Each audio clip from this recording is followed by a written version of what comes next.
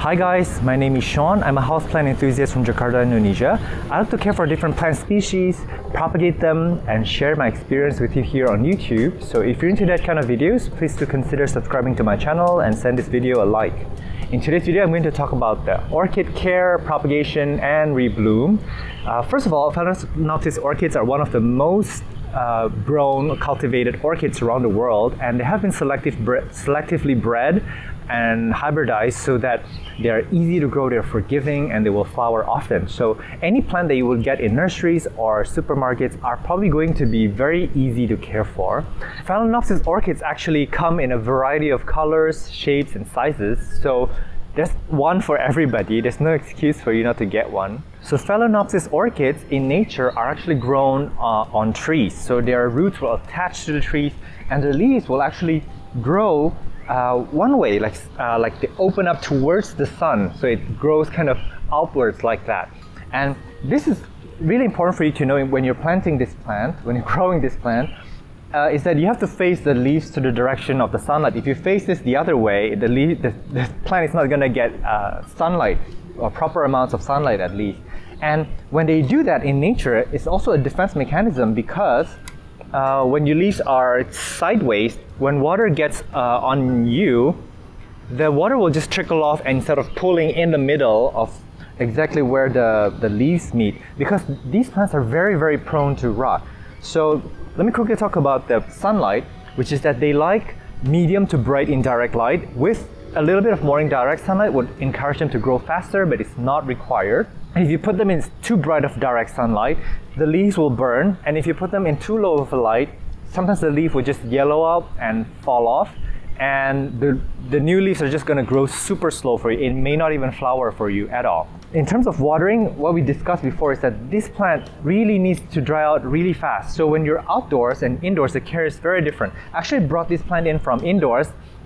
This plant lives in my nursery, and I watered it. I'm going to show how I water all my nursery plants later. But when I moved it indoors, because it was flowering about a month ago, I have to water it completely differently, which I'm going to show you in a bit too.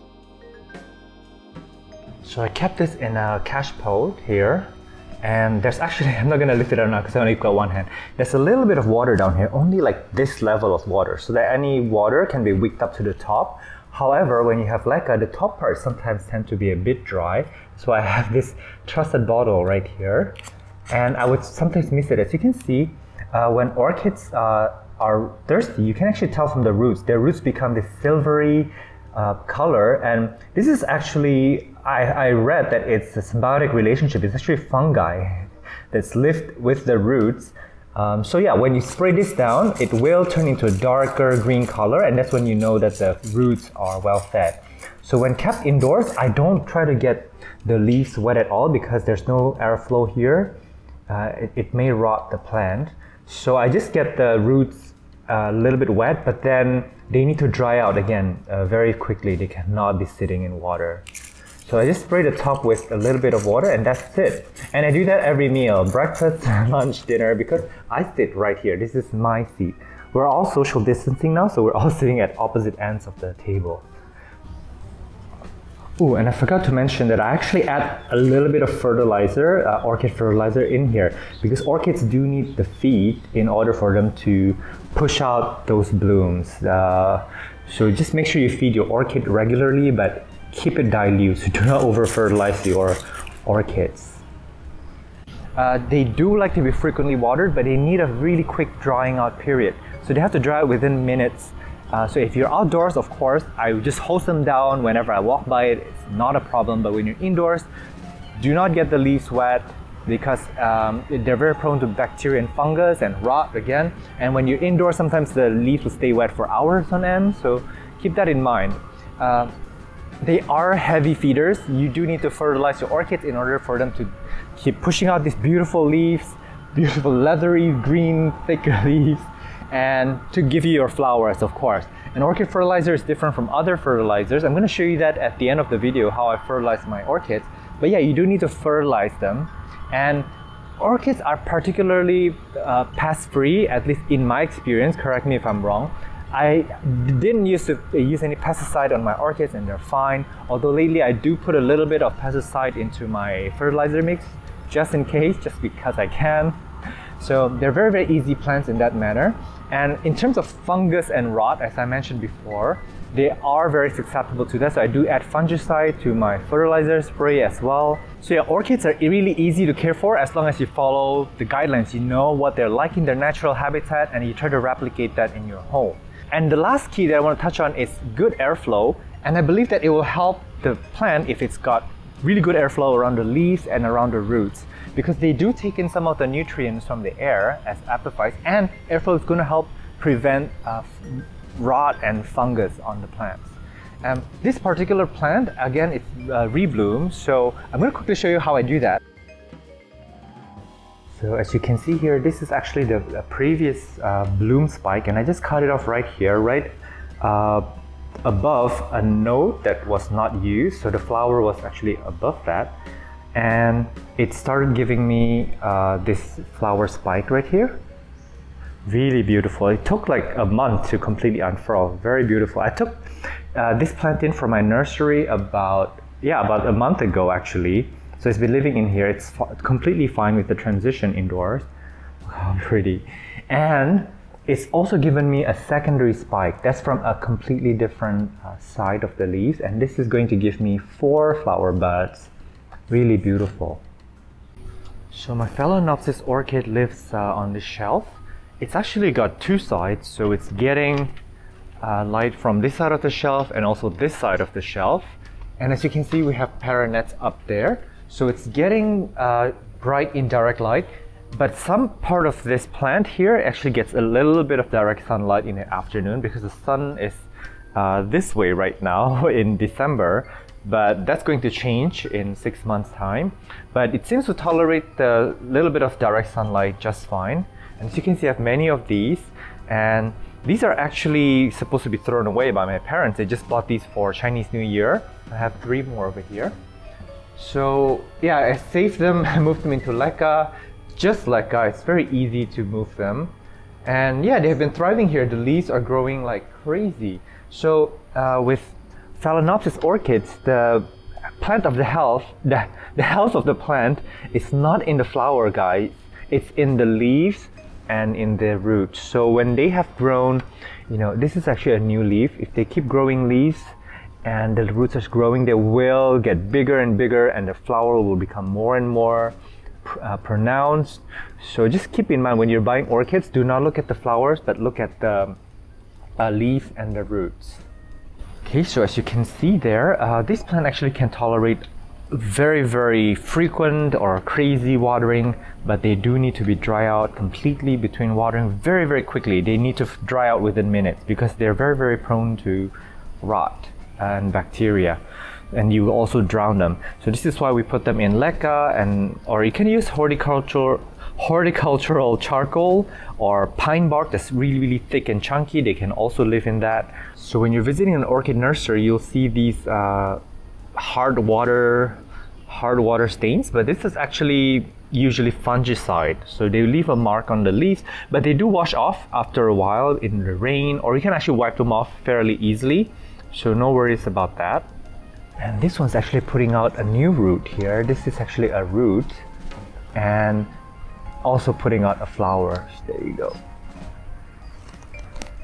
Nice. Yeah, so I did leave the previous flower spike on. As you can see, this one is dried off, and this one, I'm not sure what happened to it. I think this is bloomed twice for me probably. I just cut it off right here. So again, if you are encouraging a secondary spike, you can leave the spike on and just keep these 2 nodes, because these will either give you a keiki, which is a baby orchid, or it'll give you another secondary bloom coming out of this. However, if you cut it off at the base, this plant will still give you another flowering from a different spike. It will put out a whole new spike. And I hear that if you do that, the new spike will take a lot longer, but it will give you bigger and showier flowers. So yeah, that's how you treat orchid spikes after they have bloomed. In the future, I think I will just cut it off, because in the past that's what I did. I left it on because I don't mind it if it takes its own time, as long as the blooms are bigger and more bustier. Here's actually a baby orchid. This came from a keiki. So orchids are propagated by offsets, which is keikis, or by seed. So I'm going to show you a clip of what I shot before in the past of this plant when it was just born. Here we have a Phalaenopsis orchid that's given me a keiki. A keiki is basically another orchid that is grown instead of a flower on the flower spike. How beautiful. It looks like a flying angel, a flying fairy, a flying bird, however you want to interpret it. So it's been like this for about a few months and the roots are getting longer and longer. So what I'm gonna do today is I'm gonna liberate her. I'm gonna let her, see if we can take that off. Yeah, nice. So she's gonna go into her own pot and grow into a beautiful orchid lady. So that is this plant now. This is the update. I believe this is probably about 6 months since I took it off the parent plant, and it's just turning into its own plant. It's really beautiful. It's gonna take probably 1 to 2 years, I believe, before it starts flowering. So here's how I water the orchids every day. Just kind of holds them down. Actually, I do this whenever I pass by this area, or especially if it's a sunny day, I'll just hold it down. Make sure that it's thorough, that it gets on the leaves, the roots, and anything in between. And these are actually orchids too. This is orchid too. It's super satisfying. Watering orchids is my favorite part of the day. So, yeah. And I make sure to go around the other side and spray it from the other side, but I'm not going to do that right now. Here I'm going to show you how I mix my orchid fertilizer. So first of all, this is the fertilizer that I got. It's not sponsored, and there are many other brands. I don't know why I have this. This is just what I have happened to buy online in this pandemic. It's got Chinese words on it. I'm not sure where it's even made. But orchids, they require different sets of nutrients from your common houseplants. They have a lot of micronutrients that are a little bit different and geared towards encouraging to bloom. And this is how I mix my orchid fertilizer. I eyeball it. That's it. I'm not the kind of person to measure anything, and I don't know. I'm just not that kind of person. When I'm cooking, when I'm mixing my potting mix, I never ever measure. I believe that everything should be stress-free, and we should just use our common sense. I always under-fertilize, just so you know. I fertilize frequently, but in tiny amounts. And I use actually a little bit of pesticide here. This is a Curacron. Just a tiny bit. You're supposed to use this in the evening so that you don't burn your leaves, but I've always used it in the morning because I'm too lazy. But neem oil, you should never, that's neem oil right there. You should never use neem oil in the daytime because I've burned plants by using them in daylight. And here's the fungicide here. This is what gives them that residue after you water them. It stays on the leaves and it looks like hard water stain. And just pour a little bit on it, and then voila.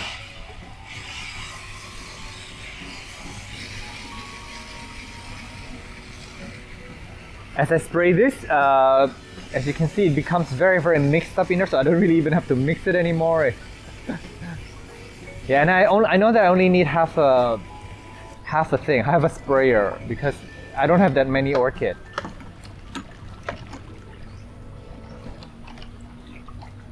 Okay, and I'm just spraying them down, feeding them. That's it. This is all you need to do. I do this every week or so, or if I remember. Sometimes I don't do it for a whole month if I'm busy. They're very forgiving, but orchids do respond very well to fertilizer. They will grow better, faster, stronger. They will flower more, and I can definitely tell that because when I'm fertilizing, I notice a significant change in their growth. This is a vanilla orchid.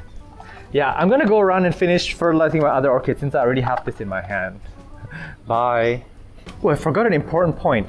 When you fertilize the orchids, you do want to get the leaves and the roots wet. That's where they absorb the nutrients. But if you have any flowers, you don't want to get that wet with fertilizer and with pesticide. You want to leave the flower alone. Alright, so I hope that that was very clear, that you guys are more confident in caring for your orchids and encouraging reblooms. I hope that you guys are staying safe. I'm at Botanist on Instagram if you want to DM me or any questions regarding plant care and propagation. I'll try my best to get back to you. Meanwhile, do take care and stay safe. I will see you in the next video. Bye!